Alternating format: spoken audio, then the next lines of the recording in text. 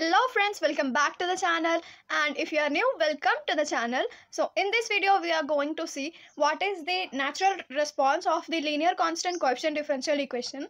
I have discussed the basics in the previous video. Please go and watch that video first and then come to this video, because I am going to solve a problem in this video, and to understand that you have to know the basics.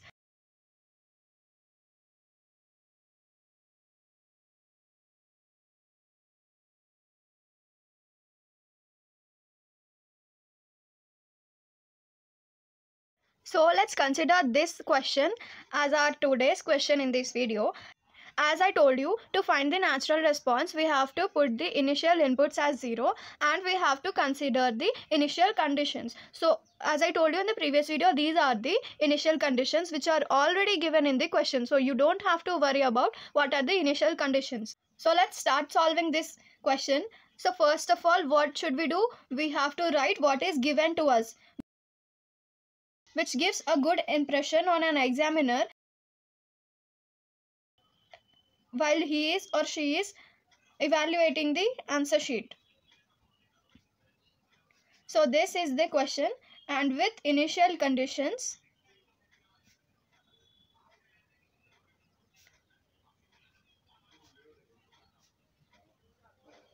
so these things are given to us in the question itself. So to find natural response or zero input response, we have to take the input things as 0.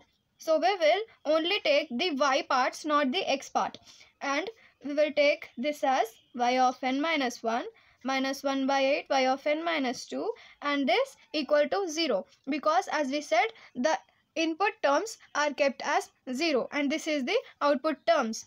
So let's consider this equation as 1 and this equation as 2. So this is the second order of homogeneous equation, but this is not the general form of homogeneous equation, but the general form of homogeneous equation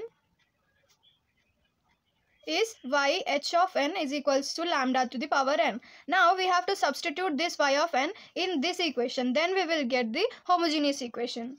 Now let's consider this as equation 3. So substituting equation 3 in equation 2.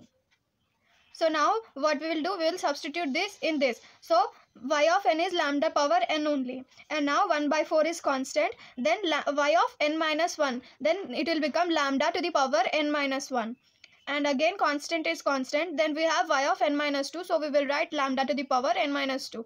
Now we will solve this further. We will take common the lambda parts as we took in the previous video. So we will get lambda square minus 1 by 4 lambda and then 1 by 8, and we will be remaining with 1 by 8 into 1 in the last. This is equal to 0. Now we have to solve this equation. So this is equal to 0, and if I take 8 as common, so we will get, here we will get 2 lambda minus 1, and this is equals to 1. And when I solve this equation, the lambda values would be 1 by 2 comma minus 1 by 4. I wrote the answers directly. Please kindly solve this equation by yourself by using your calci.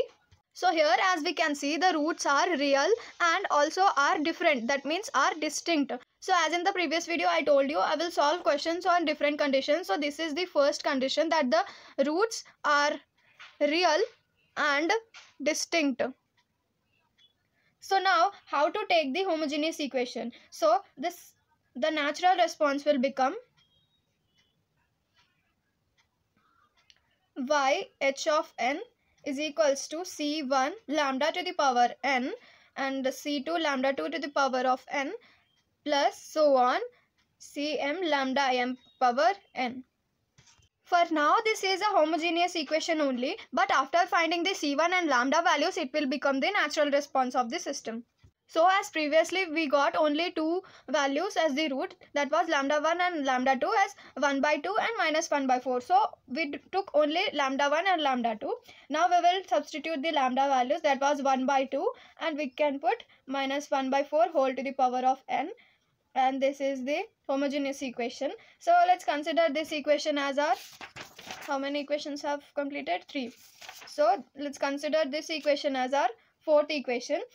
Now we will substitute n is equals to 0 in this equation. So we will get y of 0 is equals to c1 to the power of 0, then c2 power 0, then anything to the power is equal to 1.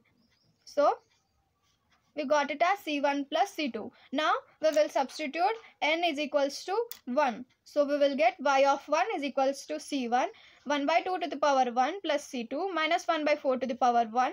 So we will get c1 by 2 minus c2 by 4. If I take 4 as common, then we will get 2c1 minus c2. Or we can also write it as 4y of 1 is equals to c1 minus c2. Now what we will do is from equation 2. The equation 2 is this equation. Now in this equation we will substitute n equal to 0 and n equal to 1. So the equation was y of n minus 1 by 4, y of n minus 1 and minus 1 by 8 minus y of n minus 2 is equals to 0. Now we will put here n is equals to 0. So we will get y of 0 minus 1 by 4, y of 0 minus 1 minus 1 minus 1 by 8, y of 0 minus minus 2 is equals to 0. And as we have the initial values which were given to us in the question, that minus 1, y of minus 1 is equals to 0 and y of minus 2 is equals to 1. So we will substitute those things here. So y of 0 minus, this is 0, so entire thing will become 0, and y of minus 2 is equals to 1. So 1 by 8 into 1 is equals to 0. So finally we will get y of 0 is equals to 1 by 8. Now we will substitute n is equals to 1. So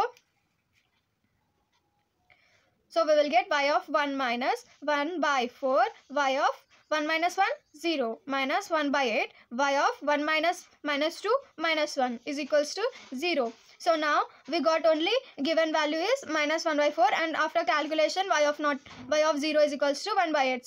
So y of 1 minus 1 by 4 into 1 by 8 minus 1 by 8, and what was the value of y of minus 1? It was 0. So 0.